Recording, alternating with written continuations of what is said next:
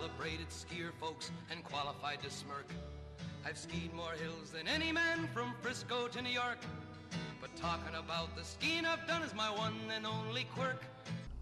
So Jill, talk to me about how you discovered Aspen and what it was like and what your first impressions were of this town.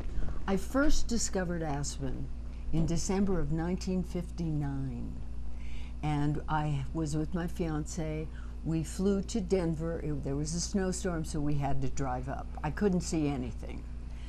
Got to the Jerome Hotel, which was its an original white and blue brickwork paint, and it was in rather dilapidated condition. So I really didn't see too much. The next morning there was sunshine. I walked outside, looked around. We had no traffic lights. Main Street was Highway 82, so it was able to be paved. Every other street in Aspen was dirt. There were many vacant lots. There were packs of dogs running around town, and they never bit anybody, as a pack might. People would just let their dogs run free during the day, and then the dogs would go home at night. It was hysterical. And I looked around, and it was so wonderful and pure, and I said, I'm going to live here one day. And I did.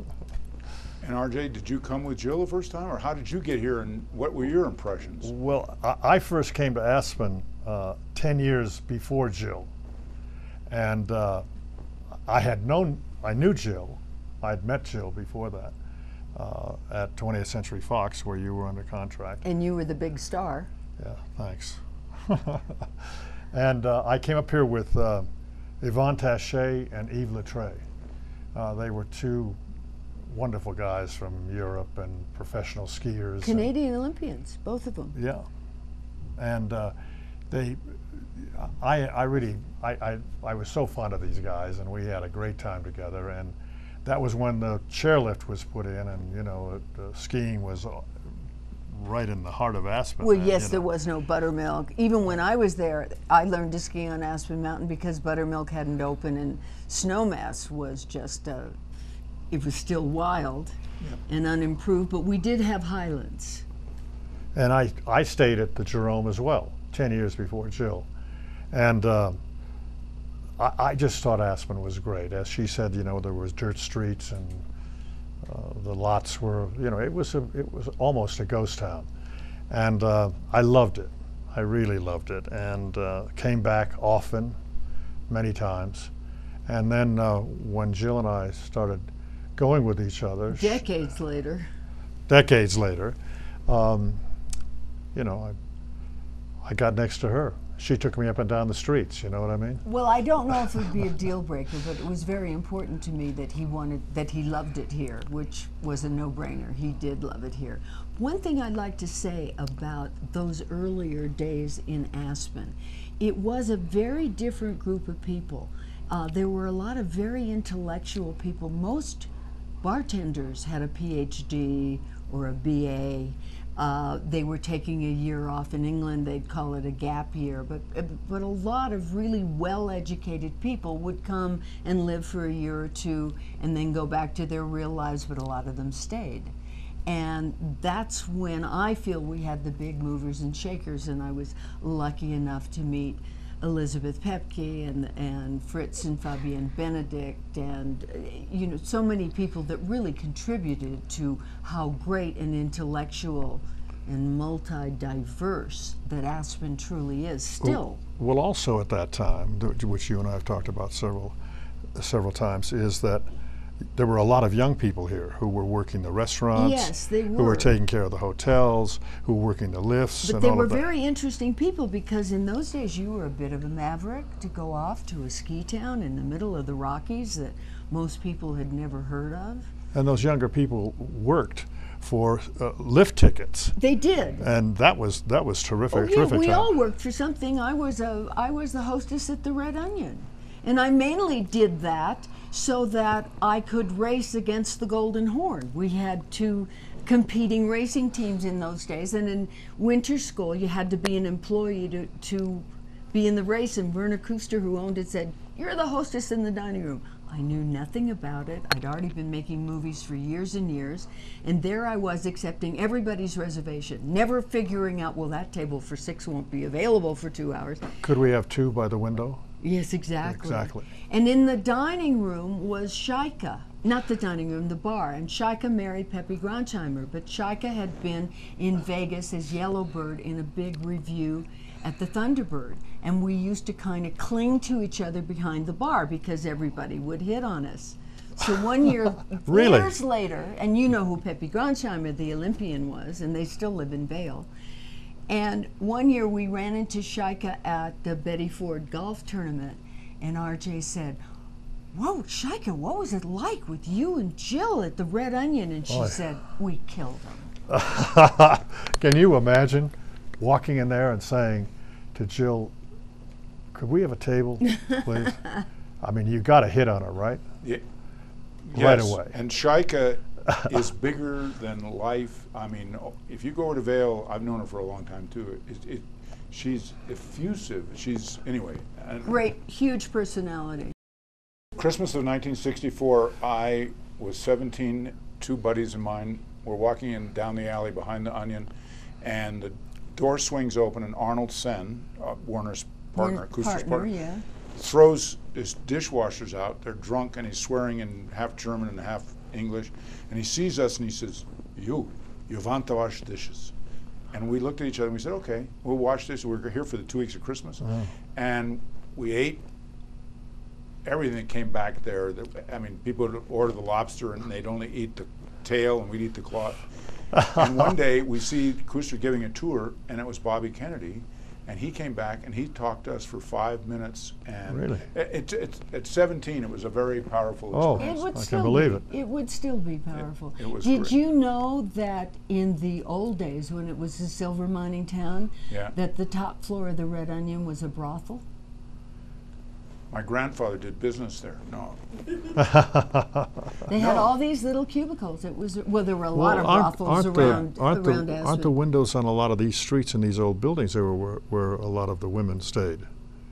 Possibly. That's what I heard. It could Nell, easily be. Nell was supposed to be a madam. Little. I'm sure. And I so- don't think she was so little either. Let's go back again. Your recollections of the. I mean, I remember when there were dirt streets too, and town smelled different in the summertime because you could smell that The dirt. septic. Let's talk about the attitude of Aspen then and maybe now as well, but toward celebrities, toward welcoming people such as yourselves. It seems to me it's an unusual place that way, that it gives you space. But can you talk about any of that? Well, you know, Aspen. I mean, they've always been open to celebrities, you know, and people are always so, you know, I think people are so happy to be here that that's the main thing. It's so very they're accepting. yeah. So they're already up.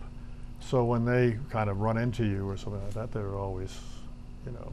But Aspen was under the radar for many years. And a lot of celebrities would come here and nobody knew the difference. And then Spider Savage was killed. And suddenly every news service from all over the world descended on Aspen. And that's when the word glitz was invented. And suddenly Aspen was on the radar, and it wasn't our small, quiet little town anymore. You want to talk about how it's changed and what you miss about the past? Well, it certainly has changed a lot visually. It's disappointing to me that downtown Aspen now has buildings that are really not in keeping with the flavor of Aspen. We were lucky enough to have all these wonderful original Victorian buildings. And it's heartbreaking to me to see something much more modern thrown up in place of it. But there's also another dynamic. There were a lot of people who would come here and they might be very wealthy, but you didn't know. Now there's a very large contingent that wants you to know. But I think that's kind of everywhere. Everywhere. It's you know. everywhere.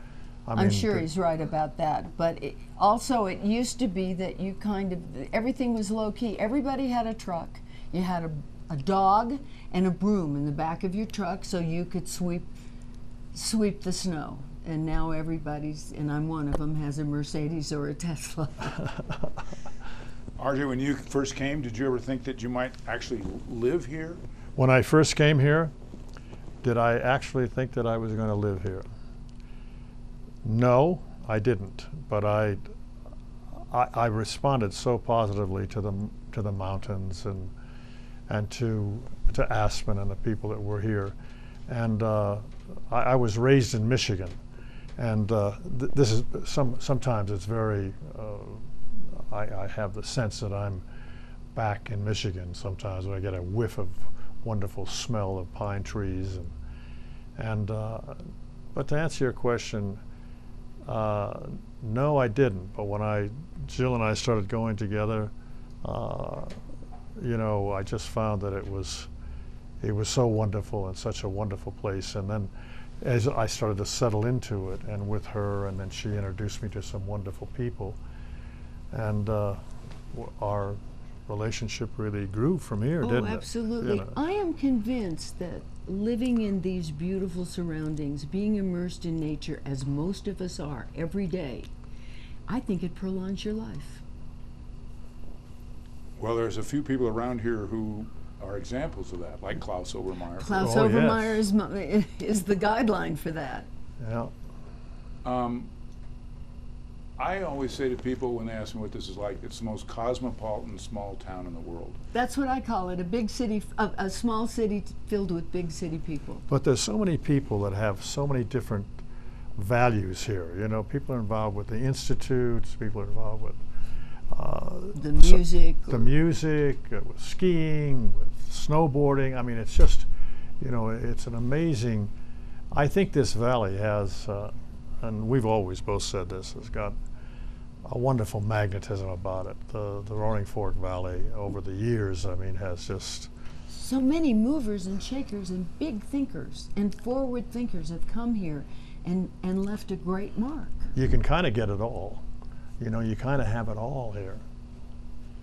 It's a unique place, for sure. Have you got some special memories of the two of you together, things that have happened here? Oh, but I can't tell you. You know, I have lots of memories here. I mean, we've been so fortunate that we've been able to Jill had her home here and she sold that, and then we bought another one and we made it ours. And honestly, we really wake up every day and say thank you, thank you, thank you. we really do. And I've lived here, oh gosh, I've been here more than 50 years. And I never look at the view. I never wake up in the morning or walk outside or take a look that I don't go, still, after all these years, I'm not jaded to it. All I do, we live in gratitude. We're so grateful to be here. And what about the golden light? And in that hour between 5 and 7, there's, especially where we live up high at 9,000 feet, there's that golden light. And you think of all the French Impressionist painters and how they used to go for that light in the south of France. And here we have it on our lawn every afternoon. What do you think about the way it's changed? What might you miss from before, whether it's people or a social attitude or smallness or vacant lots, or has? Well, I think the way that it's changed and the changes that have occurred here have happened to all of us everywhere with the advent of technology. And I think that, you know, we're trying to hang on to the basics here, you know, I mean, Jill and I are, and there's a lot of people that want to make it different and bring in their own ideas. But I think that's happened all over the world, you know, with corporate influence, with technology, with computers, all of that. I mean, it's changed every place that we've gone to. Everywhere we go, we see the every kind of place. change we've seen here. But I miss the fact, first of all, it's way too expensive for most people to live here. And I miss the fact that there was an entire group of people that can no longer live here. They either had to go down valley, because they couldn't afford the real estate prices. And these were interesting, fun, vibrant people. They can't make it here. And I've often wondered why any business thinks it can make it in a resort that really only has 7 months a year of paying customers and the rest of the time you're empty. And 2 of our daughters were just here, and they love it, you know, and one of the husbands wanted to start to look at property. You know, loves it here, would love to live here, would love to have this. I mean, we're all so fortunate to have it. And it was just out of the question. Yeah, they're priced out. Can't. You know, most people are priced out. So it becomes the haves and the have-nots in a way. And that's a shame. And it wasn't that way at one time. One of the things I say was a change is that I felt there was no social stratification. There never was. It was a classless society. It was. Yeah, there was never a social thing. More? I mean, because that to me was you go to a party and there'd be a ski patrolman and a doctor. Exactly. Would you talk about that a little bit? I miss seeing the workforce when I go out. You know, I've lived here long enough, and one wonderful thing about Aspenites, we may not know each other's name, but if we see each other on the street more than once, we say hello. And you try that in the city, they think you're crazy. But I miss a lot of really good people that we can't have anymore. But they've been priced out. Yeah, but honey, you know, that aspect is gone in a lot of ways with the advent of cell phones. That there's another dimension out that's gone. You know, that of being able to connect with somebody. They don't have anybody to relate to. But a party would be much more diverse because, like you said before, there might be the ski lift operator, and then you might have the head of the institute. Nobody cared. Everybody merged together. It was a wonderful party, all of them. And there certainly have been a few parties in this town. Now, everyone wears jewelry and sequins. And I'm going, wait a minute. I'm used to going to a party in just a pair of slacks and a blouse. Not anymore. What about, so why Aspen? Why didn't you go to Vail or Jackson Hole or Sun Valley or? Many reasons. Well, the reasons, I think the reason that the difference between why we didn't go to Vail or why we didn't get someplace else is that Aspen is really a wonderful community. You know, we got a police department, a ballet, music. Yeah, well, we've got. You know, it's. There's a there. You know, I feel that with Vail and Sun Valley, there was no there. There were condos and ski lifts and shops. It was created. Here we have a great infrastructure. We have all the cultural, don't we have a ballet and an opera, a theater company, the music, the jazz. We have all of that. We have the institute. We have so many things that a person doesn't have enough time in a day to get them all done. You can't attend every lecture. You can't go to every concert. There just isn't time. Which makes it, to me, the most unusual place in the world. I had the good fortune in my television career to go everywhere, and I never saw a place that, even San Moritz or. Oh, yes. I never saw any place like this. Nor did I. When we first started going together, he had a chalet in Stade. And we'd go with the children and the nanny and everybody, and we'd get there, and it was in Aspen. And after a couple of years, I said, gee, it's snowing in Aspen, and I know someone who has a house there, me. And we didn't go back. Was that upsetting? No, well, both Jill and I have spent, fortunately, a good deal of time in Europe. I lived there for a while, and Jill lived in London for a while, and we were working. You know, it wasn't a disappointment for me to give that up, or for Jill to give up what she had in Europe and come here, because this is so special, and it's home. You know, it's a home for us, and we live here permanently now. We had a wonderful, beautiful home in Los Angeles, and I was working there a lot, and so was Jill. And suddenly we have 3 daughters, and they all left, and we're looking at each other and. It's just us and the horses. So we had horses at the house. So we decided to sell and move up here permanently, which I have always been a Colorado resident, and then he became 1 year ago. so that it's been a wonderful thing for me. I must say, this is to spend my life here in this environment has been absolutely a blessing, total blessing for me. It's a gift to all of us to live here. Any other anecdotes that you think reveal something about Aspen with either people or, I mean, how about some of the characters that do you remember going by, whether it's Ralph Jackson or? Oh, Ralph Jackson, of course. I remember him so well. And Verna Kuster from The Red Onion was quite a character. We've had a few. I think my favorite character, and turned out to be one of my closest friends, was Patricia Moore.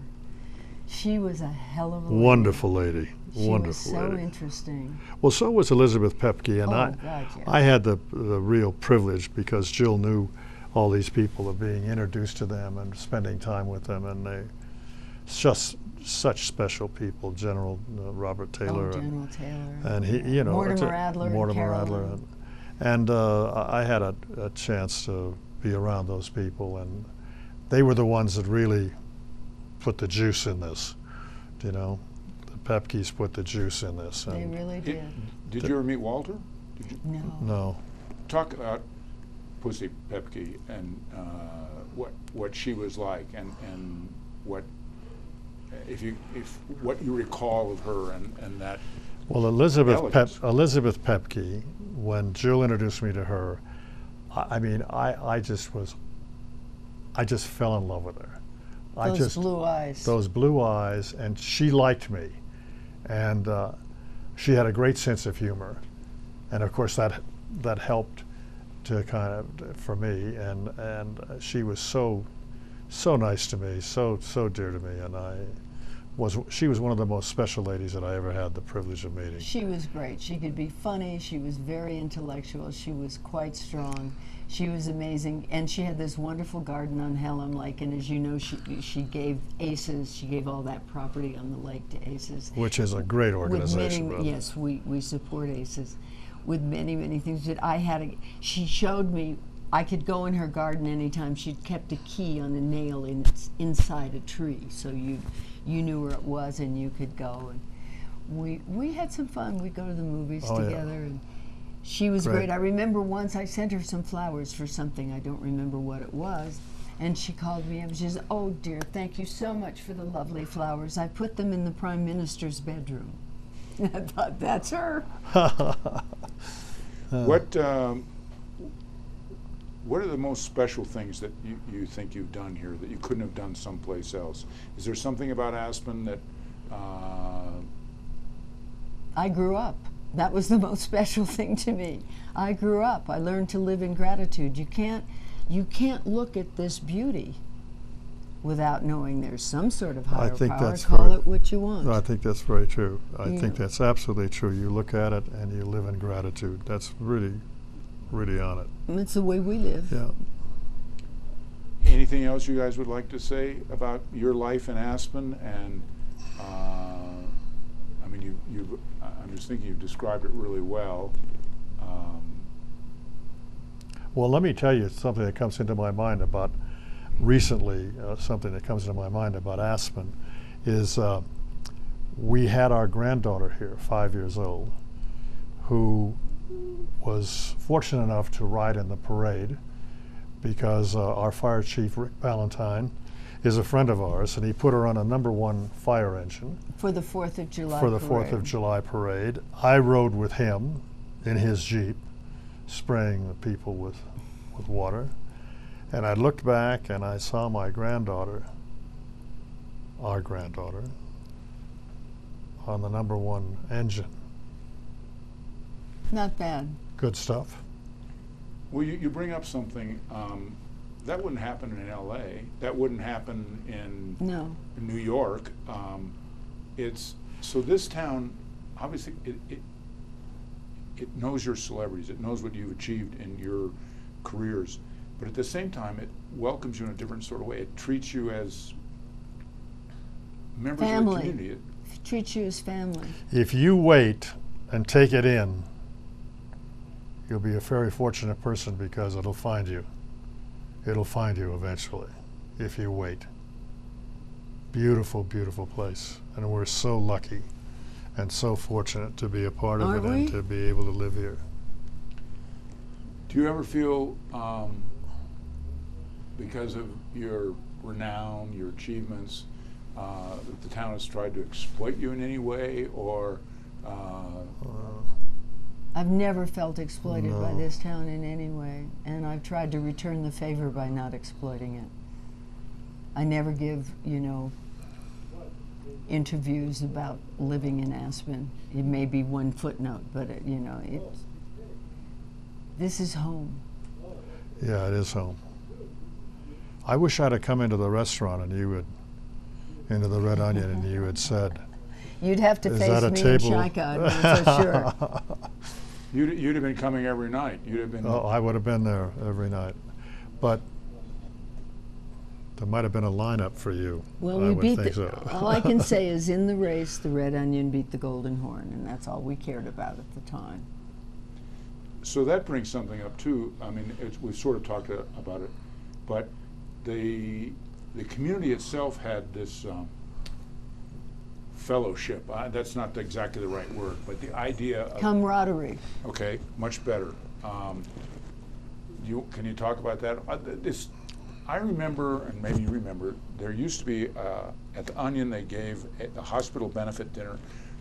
Everybody that wanted to donate wild game did. Everybody came in. You'd go down the food line, and there would be, again, the celebrities and lift operators, and there was.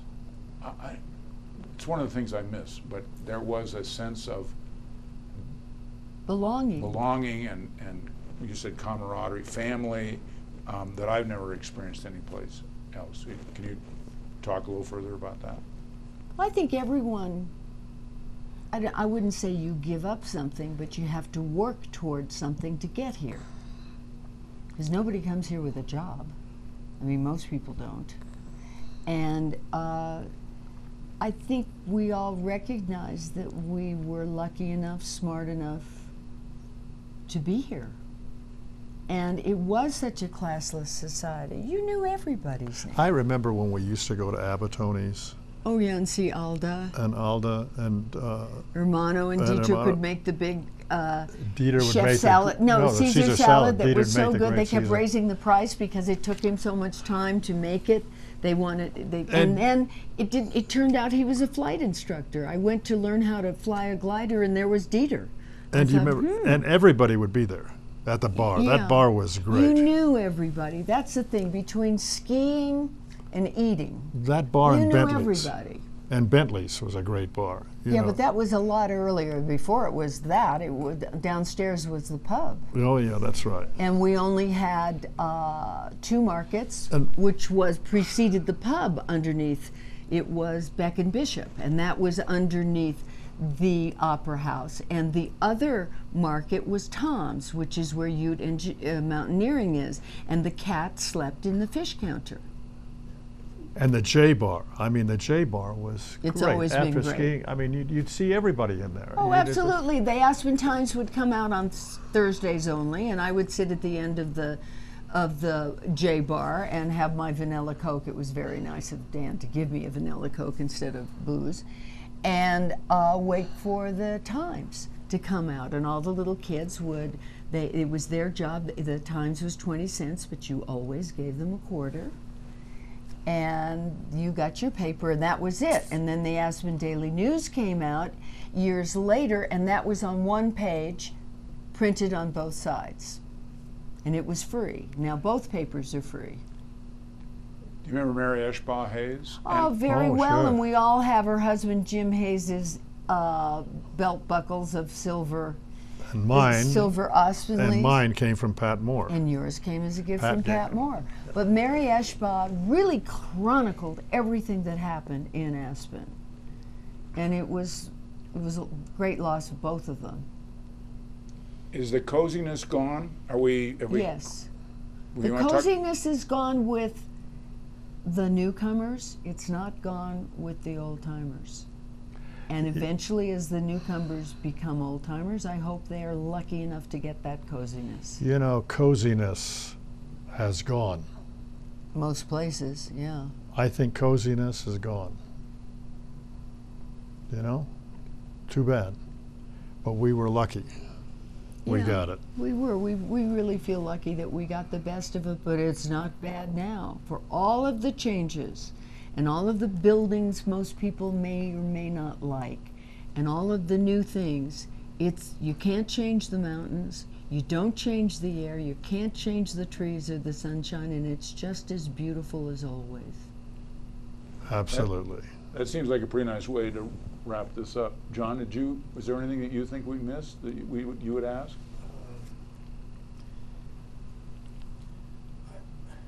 I'm sort of curious about, you live here full time. What do you do every day? So many people will say to me, well, you live in Aspen, what do you do all day? Well, what do they do all day? I'm living in my home, in my hometown.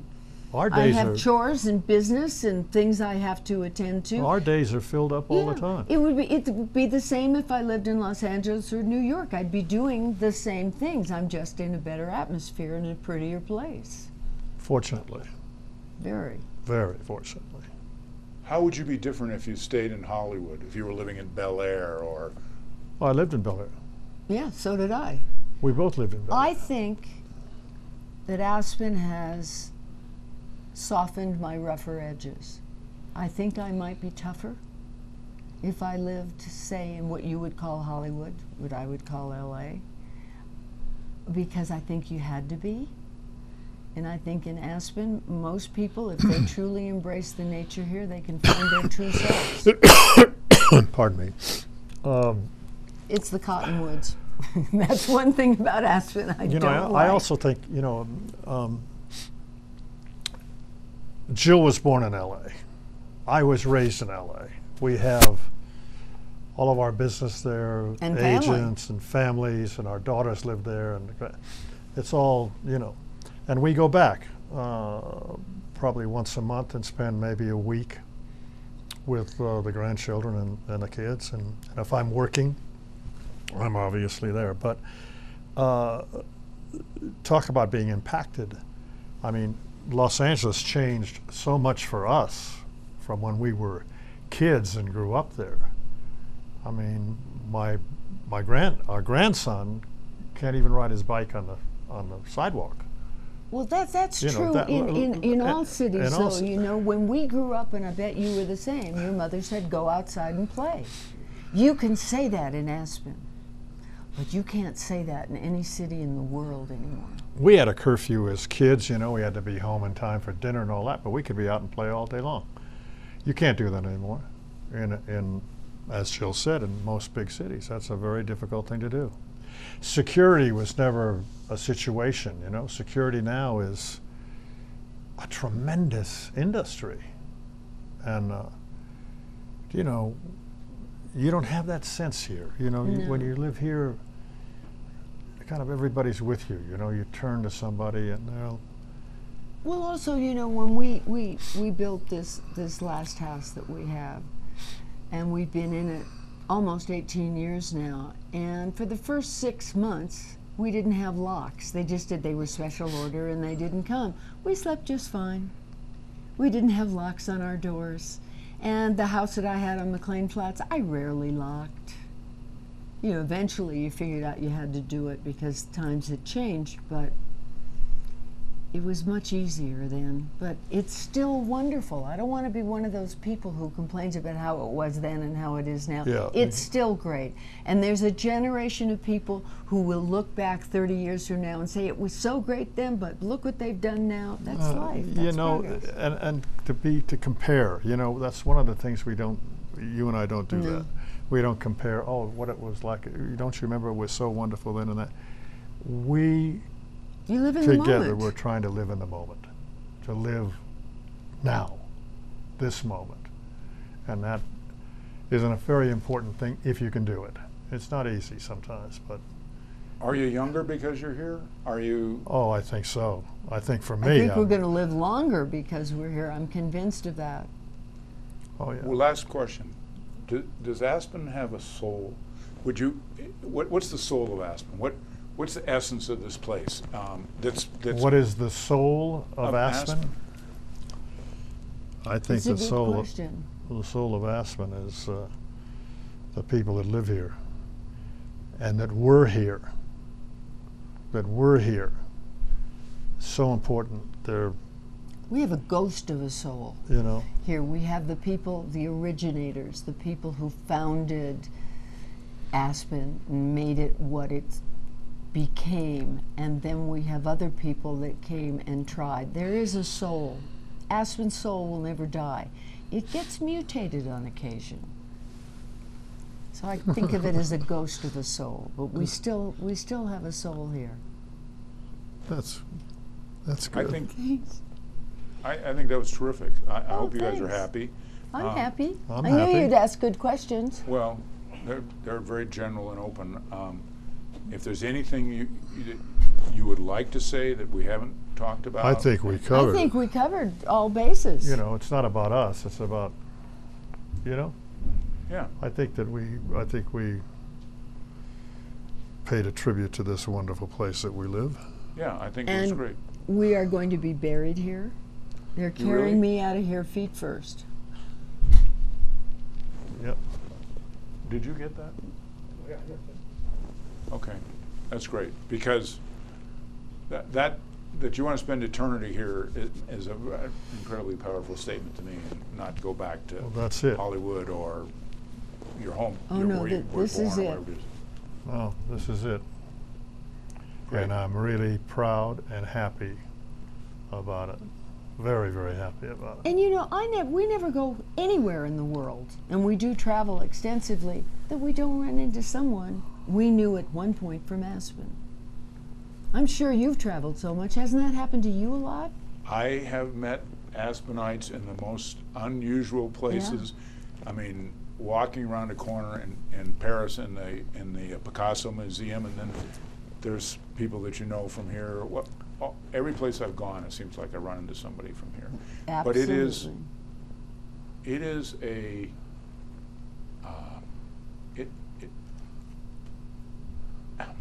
It's try- unique. it's unique. It's a city of the world, and I think anyway. Big city people inhabiting a small town. Big minds. Big Sure is ideas. different. Sure is different. When I came into Aspen, I came in on a DC-3, and the Bert Simons was probably flying right, it. and it was right up Highway 82. Landed at the airport. Quonset hut at the Quonset airport. huts, you know, and I never thought I'd be driving down Highway 82 and looking at all of that hardware and all those private airplanes that are on the strip parked. Yeah. I mean, you know, but it's what's happened. It's what's Everywhere. happened to our life and the world we live in. I'm not talking about They the call world it of Aspen, progress, but but you I'm know, not so sure it's progress. everywhere. I mean, when you land at an airport, you know, and you look out and you see all of those planes, just in one airport. Gigantic private planes, billions Amazing. of dollars of planes sitting there. Amazing, you know. Travel, technology, they've invaded a lot of Aspen. But let's What's enjoy interesting what we about that can. is that they decided to come here. There's a conference this month, which is called the Global Sports Summit, and all the owners of all the leagues and their CEOs, and I'm talking about the NFL guys, all those power brokers, guys who own the soccer teams in Europe, they come here. Mm-hmm. And remember when Little and what was his partner's name? Ted Forsman. Forsman, thank you. He had That some was of the most powerful financial guys in the come world. Teddy here. Forsman, he we created just had that- the Ideas Festival, and we had huge people of enormous power that control media, that control business, and they come here. And We also They're have big wonderful brains. musicians Yeah. who come here. Great artists that come And great here. artists who come here. That's what's so fantastic I about wouldn't be this place. surprised if someone years from now finds a gigantic cobalt deposit somewhere here in these mountains, because there is a magnetism that brings these big brains to this little town. What a privilege. I don't know if I'd like to go one place. You said that it takes, you have to be patient for Aspen Wait. to Wait accept, for it, yeah. Wait for it. And today nobody wants to wait for anything. No, immediate gratification is what and most this people. place I always said it takes 10 years to become a local, and then it takes 20 years for the locals to actually acknowledge that you're a local. Well, look, if you're lucky enough, if you're, who is that, Shlomo? Yeah. Hi, Shlomo. Do you still love me, or have you found another guy? I always love. I asked him to bring cheesecake. I don't know. What I was going to say is if you're fortunate enough to wait long enough, maybe and hopefully you'll get it. And if you get it, Hang on to it. hang on to it. I think we're good. You have a question? You have a question like, is this better than Haifa? No comparison. Is it all going to be Jewish questions to you? It's all going to be Jew questions, Yeah. I right? hope not. I've been studying Yiddish all week so I can talk to him. That is my favorite language in the world. Oy. And a couple of years ago, Leo Roston had written a book called The Joys of Yiddish, and it was amended and reprinted a couple of years ago. So it didn't just give American Yiddish, it gave German, Polish, Russian Yiddish. And I laughed from page 1 to the very end. It's the most fun book I've Jill, ever read. what was the name of the play that was on in New York that was so popular about the Jewish humor or how to? Oh yeah, I can't remember. Well, Remember there that? was old Jews telling jokes. It Yeah, was that's it. I think that's Old what. Jews Telling Jokes, yeah. I didn't get a chance to see it. No, What a great language.